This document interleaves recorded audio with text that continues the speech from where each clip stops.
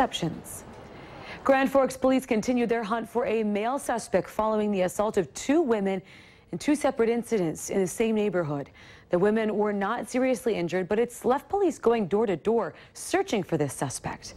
Valley News Team's Neil Carlson shows us what's happening and how you can help. Both of the unarmed attacks happened in the dark early morning hours. One happened here on the 2300 block of 10th Avenue North, next to the entrance of Memorial Park Cemetery. The second assault happened just 3 blocks away, around the corner on the 1000 block of 20th Street North. First victim didn't have a whole lot of detail, still isn't really able to recall what happened. Again, the second victim had more detail, and in that one, the suspect approached her, kind of grabbed a hold of her. She was able to fight her way free and take off running, fortunately, before anything more happened. Folks who live in the neighborhood don't seem overly concerned. They say they're a tight-knit group that keeps an eye out on one another. Plus, police even went door to door this weekend.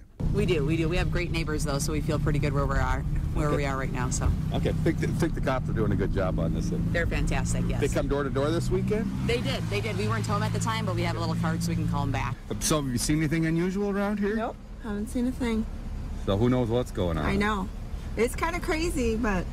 At this point, police only have a sketchy description of the suspect. He's described as a 5'8" white male with a medium build and light-colored, shaggy hair.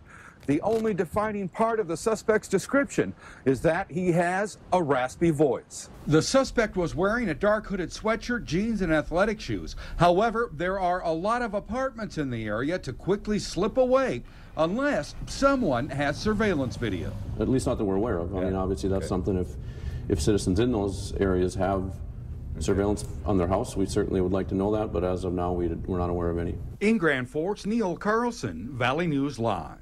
Police say they were able to find one piece of evidence, which was not a weapon, that may be tied to the assaults.